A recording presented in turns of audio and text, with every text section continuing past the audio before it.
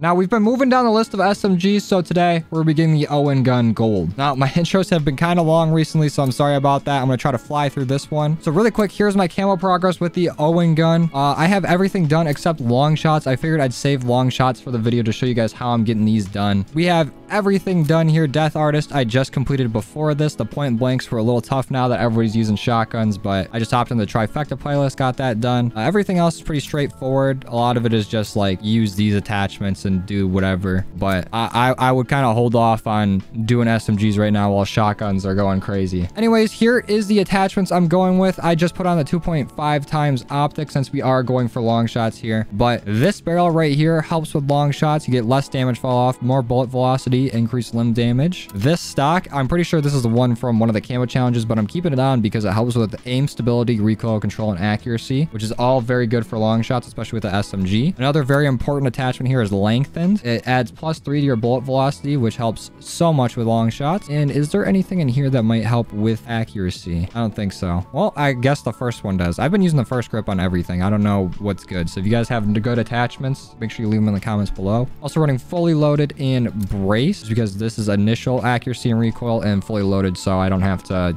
be running around looking for ammo. Also have another launcher here. I did end up getting my bazooka gold. I'm going to make a video on that soon, but we actually are pretty far on this one as well. It's just a 3 in a game that's killing me on these. For my perks, I'm going to be running Ghost, Engineer in case anything pops up score streak wise so I can take it out in double time. I have Thermite and Smoke Grenade. I was using Smoke Grenade for the point blanks, but I could probably change it to something else. Doesn't really matter right now. Thermite, I think, is probably one of the best nades in this game. I've been using this and the Molotov. And of course, I have the munitions box. But anyways, that is enough talk. How we're going to be getting these long shots here with the SMG is I always hop into hardcore. I have Domination Patrol and a hard point queued. So let's go ahead, hop in and get these done. All right, here we go. We got a game here on, what is this map called? Bukaki? Blockage? But we actually got a good spawn for long shots. I like to come over here and mount up. If someone peeks over this left side, anywhere down there is a long shot. I'm pretty sure right here might be a long shot, but it seems like long shots are a little longer in this game. Like their distance is way harder to get, but we got one right there. We just need 9 more. Oh, that's another one. Okay, so that does count. Perfect. As long as we stay here and the spawn doesn't flip, we could get these done pretty quick, actually. Let's see if they're smart enough to come back. Or I guess not come back would be smarter, at least for them. Is that it? We only get a quick 2? That's all they're giving us? There we go. Oh, the second I say something. Okay. We still have the spawn, though. As long as, like, we let them get a few, they'll keep coming back. That's usually how I do it in, like, every game. I mean, I don't mean to die, but if you die, it's not that big of a deal. It just gives them incentive to come back here. Because if you're constantly stomping on them, there's no way they're just going to keep coming back. I mean, some people do, but if it was me and I kept getting stomped on at the same angle, I'm switching where I'm peeking. That was not a long shot. Oof. Okay. I just got bopped twice, so let's move on over here to the right side. And instantly get killed and spawning us on left now. You still got guys peeking over here. Oh, it's a riot shield. And he's gone. I see somebody. Come on. Go back to peeking that. No! Oh, I'm getting out aimed now. It seems like the SMG like damage fall off range is so bad in this game that you really need to use every attachment that you can to get those long shots. There's another one. And you need to get like first shot and just keep laying down the fire. Because it's tough out here getting long shots. And on top of that, getting all those point blanks, it's like you can only do one or the other. There's so many point blanks to get in this. We did that last video, so I figured we'd show off a different challenge. Oh, they got a spy plane up. Oh, they got 2 up. Hold on. Let's see if we can hit it. No way that missed.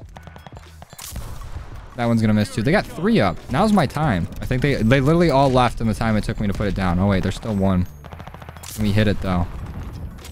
No, it's not looking like it. Oh, well. Screw this. We need long shots. What? All right. Enough playing around over here. Let me get some kills. Oh, come on. There we go. We just need a few more. Long shots are actually so easy in hardcore. I'm mainly a hardcore player, but the time to kill in this game is so fast that it's much better to play core for everything but long shots. And actually for the riot shield. I feel like everything I was going to core for in previous games, I'm now going to hardcore for. I feel like this game's gonna make me into more of a core player. Because I'm always on hardcore because it seems like the kills are way faster. You can get challenges way easier. I don't know. The core in this game just plays so much faster. It feels like there's no need for hardcore besides for these long shots. Okay, let's see. Come here. Please keep peeking. Okay, he's dead. Anybody down here want to die? This guy. If I can hit him. Come on, please re-peek.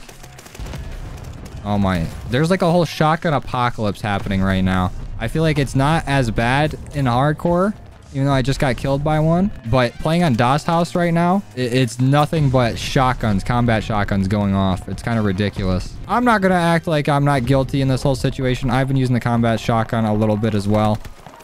It's like, you know, why not? Why not try to get at least a few camos for it before it gets nerfed? Because it feels like that's just an inevitability with like 90% of the player base using it right now. So if you want your shotguns done, I would try to work on them as soon as possible.